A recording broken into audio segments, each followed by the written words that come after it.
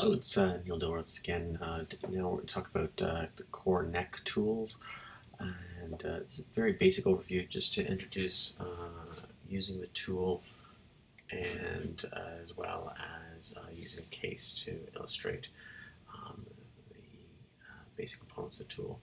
We'll talk about more specifics about imaging later, as well as there'll be a talk about the evidence-based use of medications for acute neck pain. So in terms of overview, background of why we use and recommend using a core neck tool, take a look at essentially kind of a fairly vast differential for neck pain, and then we'll take a look at the case, and then we'll actually use the core neck tool. So the objective of this talk is to be able to describe how to use the core neck tool, and being aware of red flags is a very, very important piece of this. And to know that there's essentially some simple treatment options available as part of the tool. So once again, why are we using a tool to assess these areas? So when we think about the basic anatomy, in terms of just from a bony perspective, in itself, you've got your 7 cervical vertebrae, but that becomes very complex as we add on the layers of anatomy, and there's a number of things that can both essentially refer to neck, as well as in the neck that can cause neck pain that are not musculoskeletal. And the neck tool is very helpful in terms of elucidating both from a history as well as an examination what's coming specifically from the neck from a musculoskeletal perspective versus other things. So when we take a look at the differentials, it's part of a differential list that was put together for the Sports and Education website, sportmedschool.com. And if we just take a look at a basic category of fractures, spinal cord, cervical spine, non-fracture, non-spinal cord, muscular tenderness, and some other conditions, you can see that there's a number of essentially pathological conditions that can occur in the neck. Obviously, when we take a look at the first category, fractures, most we're thinking about essentially these are things that will occur after a trauma or a mechanism injury that leads to impaction or axial loading of the neck. And we take a look at the spinal cord injuries. Some of these may be related to trauma, some of these may be related to other conditions. So it could be related to degenerative conditions, and sometimes congenital conditions as well. And when we take a look at the cervical spine, then we're getting into essentially more of the musculoskeletal neck pain that is essentially will be assessed within the non-red flag part of the core neck tool, as well as the muscular tenderness apart from the referred. And then when we take a look at these are some things that can obviously be somewhat scary, such as a pharyngeal abscess or a discitis. But the neck tool, using the assessment part and assessing for red flags, will help identify these as lying outside our essentially musculoskeletal neck pain that we're looking to treat and manage using the core neck tool.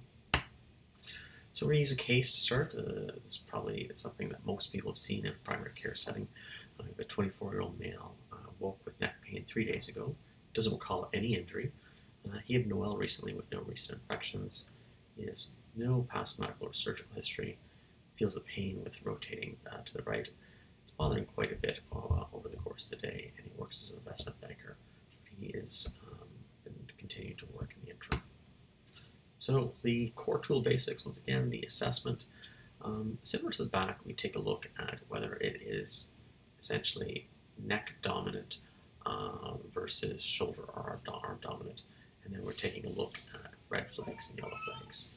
The examination, we want to know the provoking mechanisms, range of motion is very important, and the neurological examination is very important. And then management, talk about exercises and activities to do or to avoid medications. And like I said, the referrals and the imaging we're going to talk about in terms of a different portion of the modules.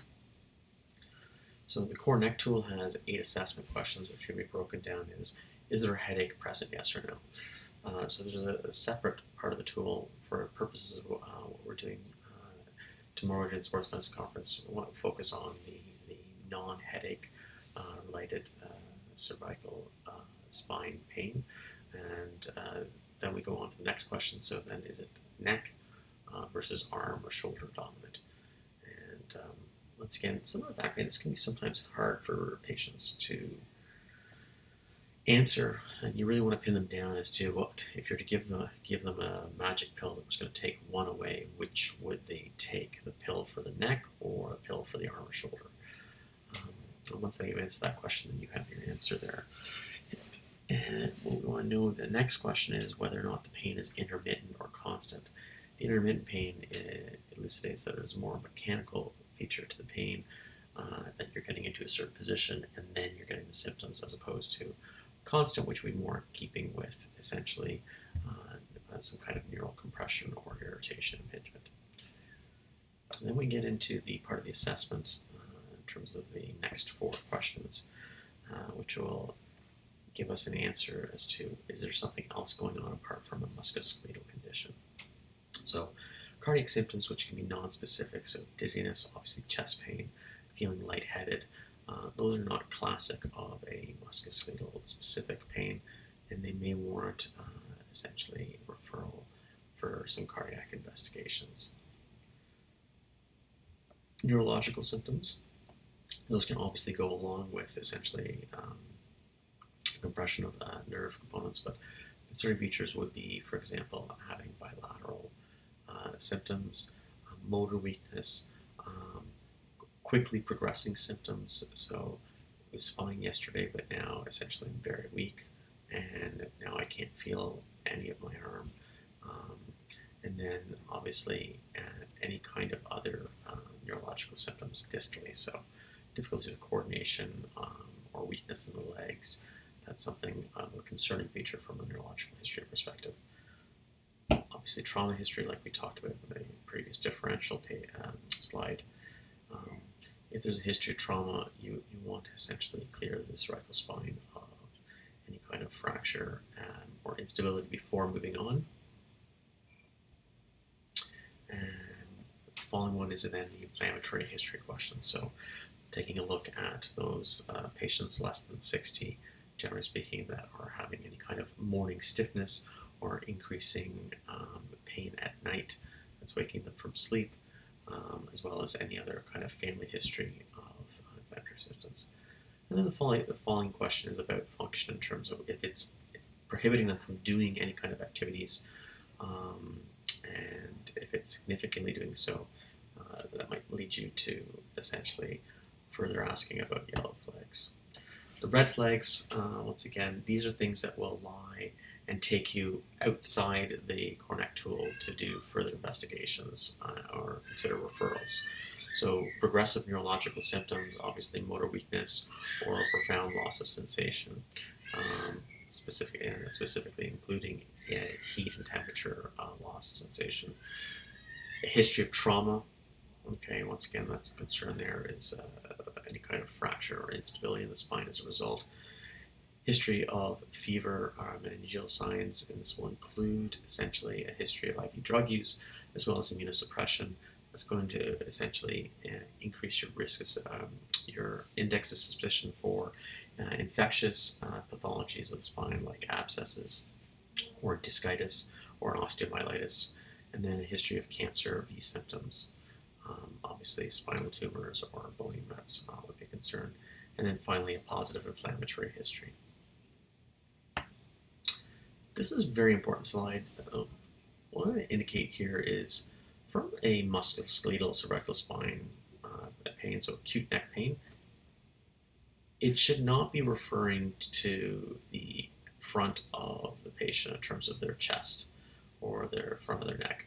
Very few things from a musculoskeletal perspective will cause anterior neck pain. The exceptions to that would be either a clavicular fracture or sternoclavicular injury, such as a subluxation or dislocation. Apart from that, majority, absolute majority, if not all the rest of your musculoskeletal cervical spine should refer posteriorly. So to the back of the shoulder,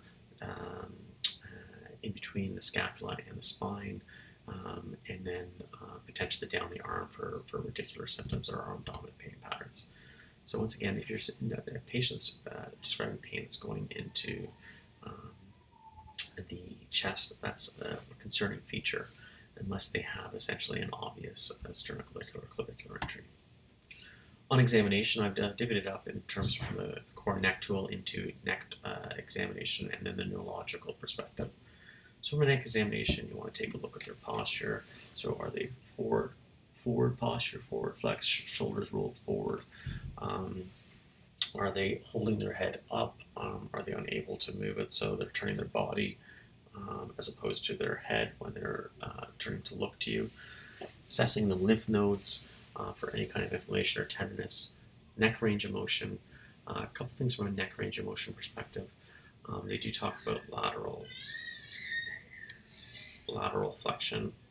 Okay, typically that has limited utility, but the main ones are essentially rotation. So right rotation and left rotation, and then extension and flexion. Those can be further divvied up into essentially upper cervical extension and flexion by essentially having them protrude their chin forward and then flexing upward and downward. By doing that, it locks into place. It locks into place their lower cervical spine. And you can also do essentially rotation in that position. So that head shaking position when your neck and chin is protruded forward essentially helps isolate out C1, C2 range of motion. And then opposite is essentially retracting the chin back, okay? And then turning right and left.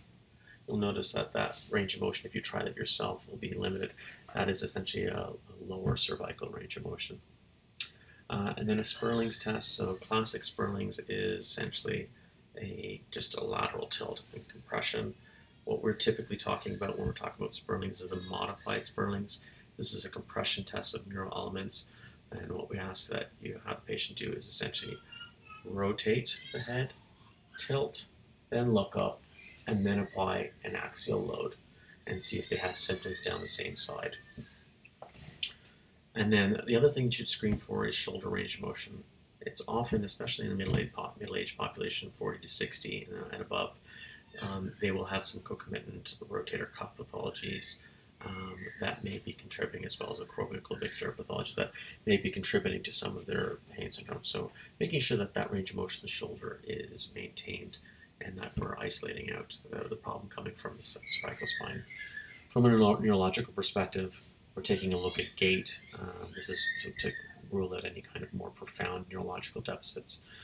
Sensory testing of the upper limbs, power testing of the upper limbs, including testing the hands, so grip strength, abduction of the fingers versus resistance, adduction of the fingers versus resistance,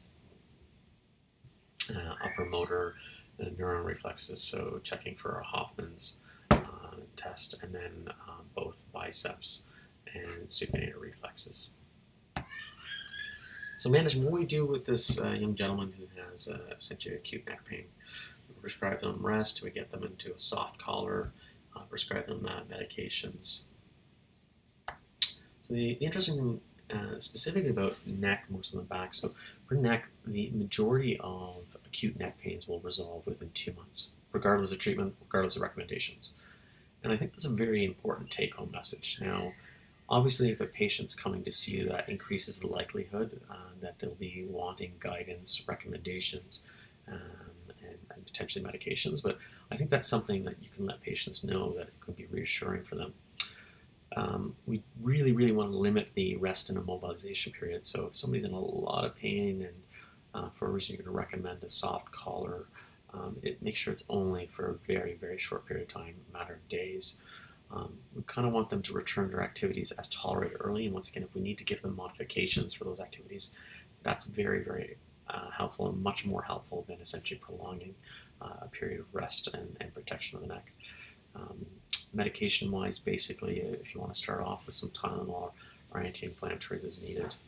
If there's associated nerve pain, I put this in bold and italics. It's not not entirely within the core neck tool, but it is mentioned. You want to consider essentially tricyclics, anticonvulsants, potentially an SNRI, such as venlafaxine or duloxetine, and then short course corticosteroids are another potential treatment. But definitely the TCAs or the anticonvulsants is a nice addition, especially if anybody if you're concerned about any kind of risk of addiction with opiates, and they tend to have a better effect than the opiates for the particular symptoms. If they are low risk and they're in a severe amount of pain and you want to consider short-term course opiates, that's a potential there as well. Do that. If you're going to do that, I would do that with the recommendation that they essentially, you come up with a plan with the patient that they are going to do that in conjunction with returning to essentially their activities as tolerated. And then if you're going to recommend physiotherapy or treatments, that we're doing that with essentially the goal being active exercises and active treatments where the patient's doing essentially whether it's isometric strengthening and range of motion themselves, as opposed to passive treatments, which typically are not effective, and then it can also contribute to some chronicity. So in summary, using this tool can assist in assessing patients with neck pain. Be aware and screen for red flags at both the initial and follow-up assessments. And once again, most of these cases will resolve within 2 months with or without treatment. Here's some of the references, and thank you very much. Look forward to see you tomorrow.